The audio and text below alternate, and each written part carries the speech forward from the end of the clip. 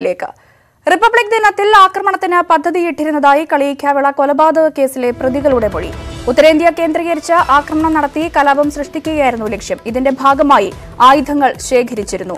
പ്രതികളെ എൻഐഎയും തമിഴ്നാട് ക്യൂ ബ്രാഞ്ചും ചോദ്യം ചെയ്തു. അതേസമയം പ്രതികളെ തെളിവെടുപ്പിനായി തമിഴ്നാട്ടിലേക്ക് കൊണ്ടുപോയി.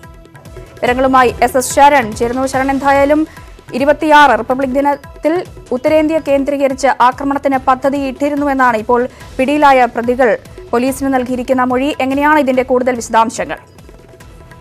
രഞ്ജിനി, ഇന്നലെ ഉച്ചയോടുകൂടിയാണ് ഉടുപ്പിയിൽ നിന്നും കളിയിക്കവള കൊലപാതക കേസിലെ മുഖ്യ പ്രതികളായ അബ്ദുൾ ഷമീമിനെയും ഒപ്പം തൗഫീഖിനെയും പിടികൂടിയിരുന്നത്. ഇതിന് പിന്നാലെ വിശദമായ ചോദ്യം ചെയ്യലാണ് അരങ്ങേറിയത്. അതായത് NIA അടക്കമുള്ള ഏജൻസികൾ അവിടെ എത്തിക്കുകയും പ്രതികളെ ചോദ്യം ചെയ്യുകയും ചെയ്തിരുന്നു. ഈ ചോദ്യം ചെയ്യലിലാണ് പല നിർണായകമായ വിവരങ്ങളും ഏജൻസികൾക്ക് ലഭിച്ചിരിക്കുന്നത്. അതിൽ പ്രധാനമായും എടുത്തു പറയുന്നത് ഈ റിപ്പബ്ലിക് ദിനത്തിൽ ആക്രമണത്തിന് പദ്ധതിയിട്ടു എന്നുള്ള കാര്യമാണ്. ഈ രണ്ട് പ്രതികളും പ്രവർത്തിക്കുന്ന സംഘടന എന്ന് പറയുന്നത് തമിഴ്നാട്ടിലെ തമിഴ്നാട് നാഷണൽ ലീഗ് എന്ന സംഘടനയാണ്. ഈ സംഘടനയാണ് ഇത്തരത്തിൽ റിപ്പബ്ലിക് ദിനത്തിൽ ഉത്തരേന്ത്യ കേന്ദ്രീകരിച്ച് ആക്രമണത്തിന് പദ്ധതിയിട്ടിരുന്നത്. ഉത്തരേന്ത്യയെ കേന്ദ്രീകരിച്ച് ആക്രമണം നടത്തുന്നതിലൂടെ കലാപം അഴിച്ചുവിടാൻ ആകുമെന്നൊരു പ്രതീക്ഷ അല്ലെങ്കിൽ വിലയിരുത്തൽ കൂടിയാണ് ഈ സംഘടന വച്ചുപുലർത്തിയിരുന്നതെന്നും ഇപ്പോൾ NIA അടക്കമുള്ള ഏജൻസികൾ കണ്ടെത്തിയിട്ടുണ്ട്. ഏതായാലും ഈ ആക്രമണത്തിന് മുന്നോടിയായി തന്നെ വിവിധ ഇടങ്ങളിൽ നിന്നും ആക്രമണം നടത്താൻ ഉതകുന്ന രീതിയിലുള്ള ആയുധങ്ങൾ ശേഖരിച്ചതായും NIA അടക്കമുള്ള ഏജൻസികൾക്ക് ഇപ്പോൾ വിവരം ലഭിച്ചിട്ടുണ്ട്. പ്രതികളെ ഇപ്പോൾ വിശദമായി തന്നെ ചോദ്യം ചെയ്തിരുന്നു. നേരത്തെ വിശദമായി തന്നെ NIAയും തമിഴ്നാട് ക്യൂ ബ്രാഞ്ചും ചോദ്യം ചെയ്തിരുന്നു. ഇതിന് പിന്നാലെ ഇപ്പോൾ പ്രതികളെ തമിഴ്നാട്ടിലേക്ക് തെളിവെടുപ്പിനായി കൊണ്ടുപോയിട്ടുണ്ട്. ഒപ്പം തന്നെ ശരൺ, എന്തായാലും ഈ തമിഴ്നാട് നാഷണൽ ലീഗുമായി ബന്ധപ്പെട്ട കൂടുതൽ വിവരങ്ങളൊക്കെ ഈ പ്രതികളെ ചോദ്യം ചെയ്യുന്നതിൽ നിന്നും പോലീസിനും ക്യൂ ബ്രാഞ്ചിനും ഒക്കെ ലഭ്യമായിട്ടുണ്ടോ? അതുമായൊക്കെ ബന്ധപ്പെട്ട പോലീസ് വിശദീകരിക്കുന്നതൊക്കെ എങ്ങനെയാണ്? രഞ്ജിനി, ഈ കൊലപാതകം കഴിഞ്ഞ ബുധനാഴ്ചയാണ് നടക്കുന്നത്. അതിനുശേഷം വിശദമായ ഒരു അന്വേഷണം തമിഴ്നാട് കേരള പോലീസ് അംഗങ്ങളുടെ ഭാഗത്തു നിന്നുണ്ടായിരുന്നു.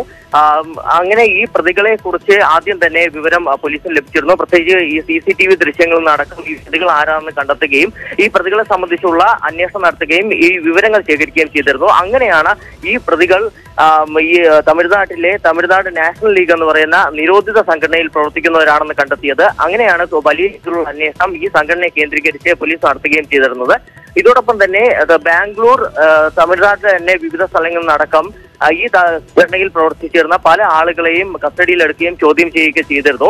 അങ്ങനെ കസ്റ്റഡിയിലെടുത്ത ഒരാളാണ്, അങ്ങനെ കഴിഞ്ഞ ദിവസം ബാംഗ്ലൂരിൽ കസ്റ്റഡി എടുത്ത ഒരാളാണ് ഇജാസ് എന്ന് പറയുന്ന ആള്.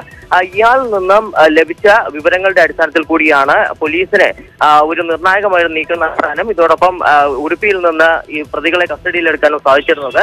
ഏതായാലും പ്രതികളെ കസ്റ്റഡിയിലെടുത്ത് വിശദമായി ചോദ്യം ചെയ്യുമ്പോൾ NIAക്ക് പല നിർണായകമായ വിവരങ്ങളും തന്നെയാണ് ഇപ്പോൾ ലഭിച്ചുകൊണ്ടിരിക്കുന്നത്. പ്രത്യേകിച്ച് ഞാൻ എടുത്തു സൂചിപ്പിച്ചതുപോലെ തന്നെ റിപ്പബ്ലിക് ദിനത്തിൽ ആക്രമണത്തിന് പദ്ധതിയിട്ടിരുന്നു എന്നടക്കമുള്ള കാര്യങ്ങൾ.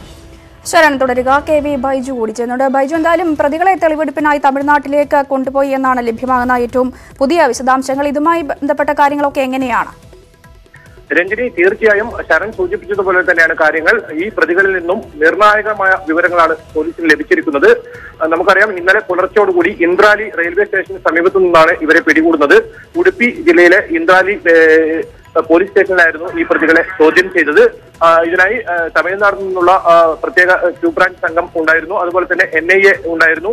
ഇവരെ വിശദമായി ചോദ്യം ചെയ്തു. ഇനി ASIയെ കൊലപ്പെടുത്തിയ കേസുമായി ബന്ധപ്പെട്ട തെളിവെടുപ്പും മറ്റു കാര്യങ്ങളും നടത്താനുണ്ട്. പ്രധാനമായും കർണാടകയിൽ ഇവർക്ക് എന്തെങ്കിലും കേസുകളുണ്ടോ എന്നായിരുന്നു കർണാടക പോലീസ് ചോദ്യം ചെയ്യലിൽ കണ്ടെത്തിയിരുന്നത്. എന്നാൽ അത്തരത്തിൽ കർണാടകയിൽ ഇവർക്ക് കേസുകൾ ഇല്ല എന്നാണ് മനസ്സിലാക്കുന്നത്. അതുകൊണ്ട് തന്നെ ഇവരെ ഇപ്പോൾ തമിഴ്നാട് ക്യൂ ബ്രാഞ്ചിന് തന്നെ കൈമാറിയിരിക്കുന്നു. ഇവരെ ഇവിടെ നിന്നും കൊണ്ടുപോയിരിക്കുന്നു.